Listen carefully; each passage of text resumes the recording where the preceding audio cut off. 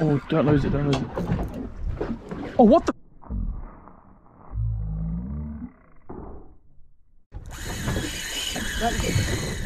Good morning. It's time for fishing.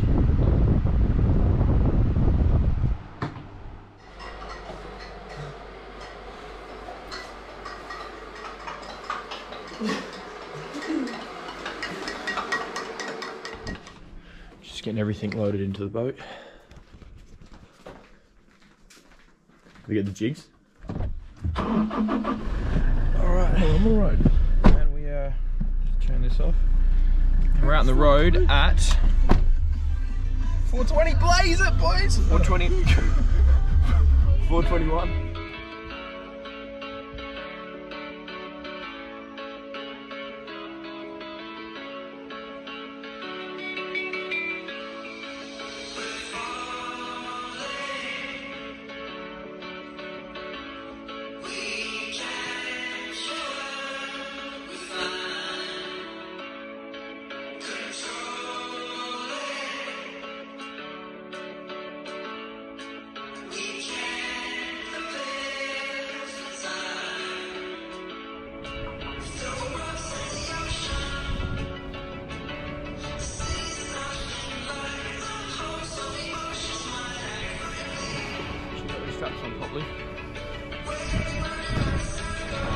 Make sure you go to the toilet before you go fishing. You can see them in the bushes.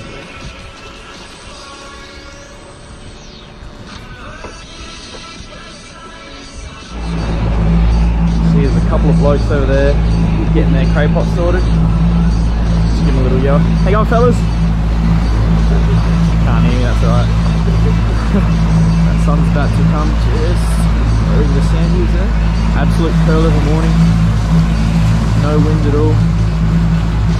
Can't wait to get out there. Get some dogs. Oh. Where are we going first? We're going to film there. Oh yeah, sorry.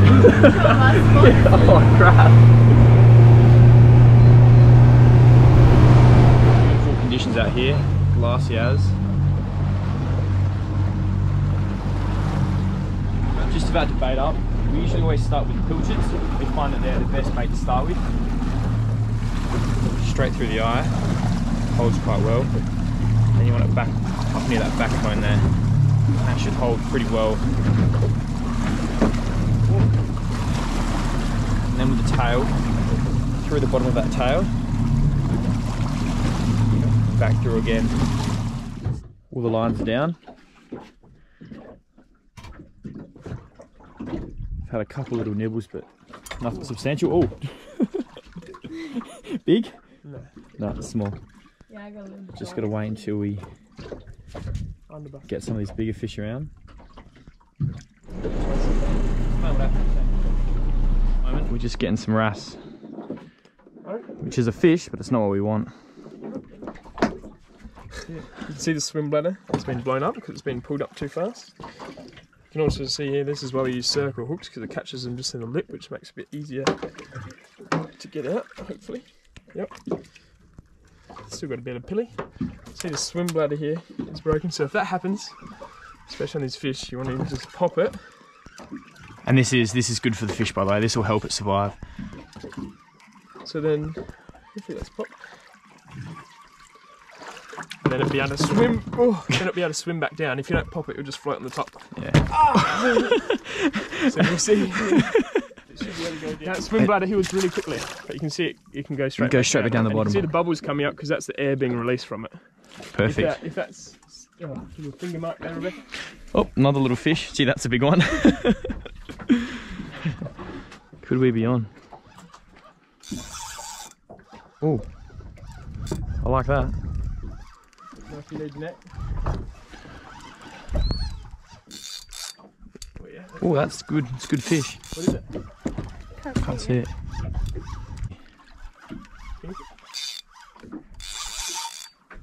Keep going. It's good nanny. It's good nanny. Maybe. Keep it. Yeah, it's good. It's a really good nanny.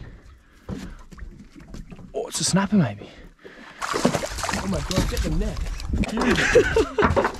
Okay, that was good then. Yeah, nice. First nutty. Get the net. Oh, we should have netted that. We got it. That's good. Do you want to get the gloves? That's massive. That's huge. Good, Rebecca. Not bad. Oh, that's nice. 57. Fish on. All right, fish on. Still happening. Nanny? Nah. We're getting a little bit excited. That's all right. 7-0 win. All right, go finger mark.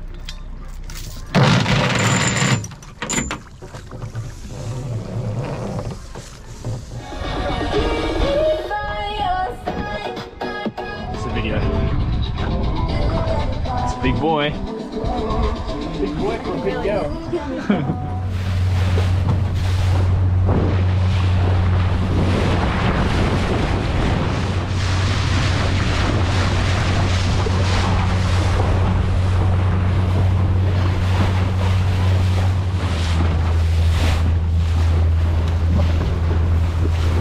That was cool.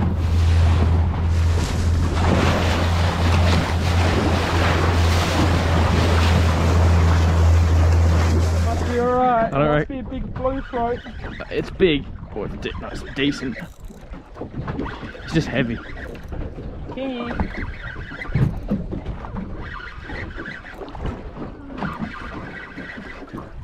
Said he's about to change the jig because he didn't like it. He's got a nice leather jacket. Foul hooked leather jacket. It's good. Oh, don't lose it, don't lose it. Oh, what the?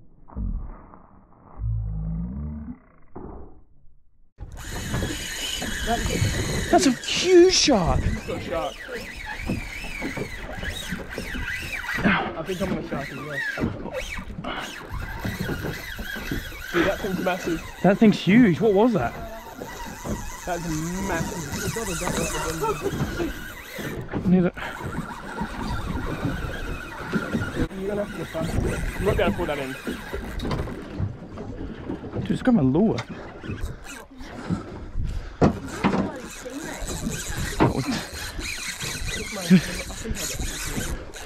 Huh? Well. Oh man. That was massive. Did you get it on GoPro? Yeah, I took the jig with me. Dude, I had something big. Did you see that? See how big that shark was? You still got it, don't you? What the? What happened? Need assistance. You can't swim on camera.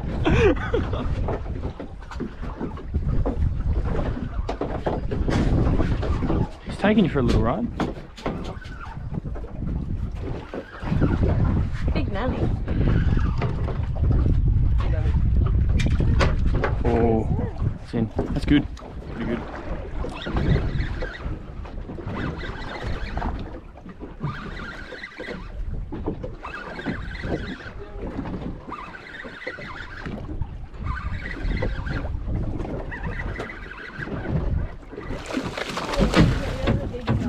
Harlequin.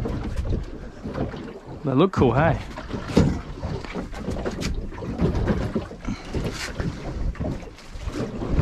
So cool.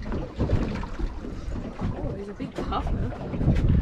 Nice little harlequin fish. Yeah. Put him back to safety. What's going on here? Oh, it's a dead shark, I think. Go back to it.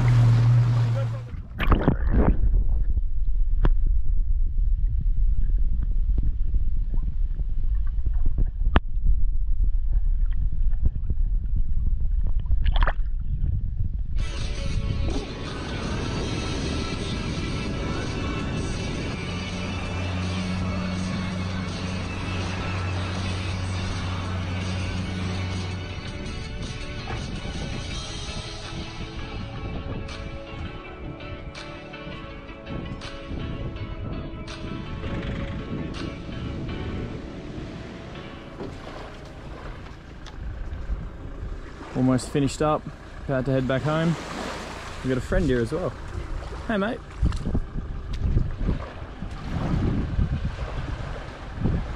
Got a bit of leftover bait here that we'll feed the little pelican with. Here mate. Bit of squid for you mate. Here we go. Alright, ready? Well, it was a good effort at least. Oh, he doesn't want it. Oh, we'll give you something else, mate. He wouldn't take. See if he likes a little pilchard. Here, mate. Still upset with the squid. Ready? Oh, nice catch.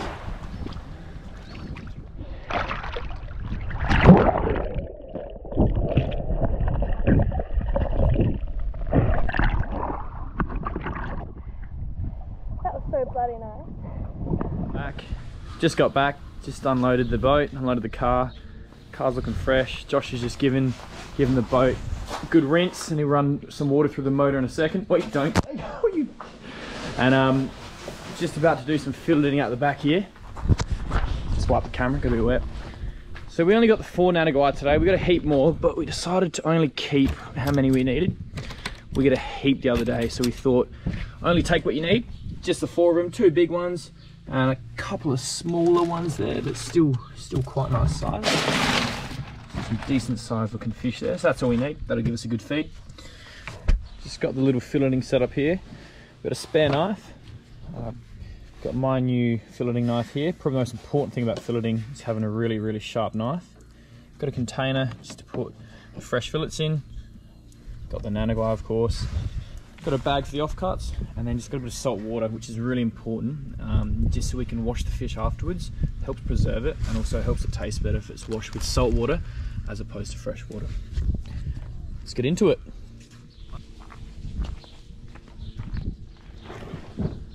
Alrighty, so I'm about to fillet the nanagai, one of the best tasting fish. Little tip when you're filleting nanagai is there's a lot of meat which is up in this up in its upper head part, so you want to make sure that you get as much of that as you can. Some of the nicest meat as well.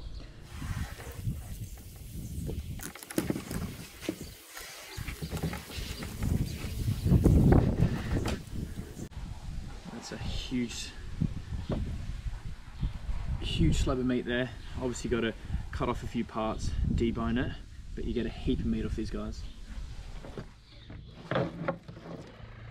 Now we're up to the skinning part. First thing you want to do is you want to make a little cut here, so you've got a bit to hold when you're going to be skinning it.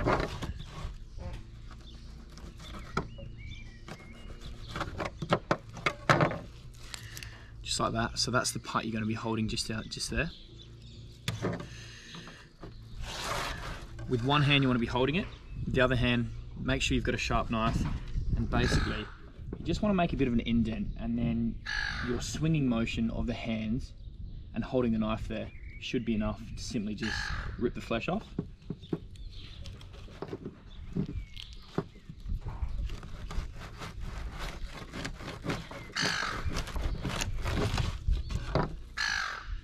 And that should come off pretty easy there. And there shouldn't be too much flesh left there. You can simply just throw that in the offcut bag. Once you've taken the skin off, the last part for nanagai is obviously for all fish you want to debone them, but to make it easier, we usually just cut off this part here, then we cut it in half and just get rid of the backbone. You can manually try and pick out all the bones, but if you've got a heap to fillet, sometimes it's just a bit easier to do it that way. Once you've got your fillets, guys, just want to give them a bit of a rinse in some salt water. We'll either eat these shortly, or we'll either vacuum seal them and just keep them in the freezer so they're preserved for the next few months for a bit of a feed. Thanks for watching, guys. Hope you enjoyed it. Cheers.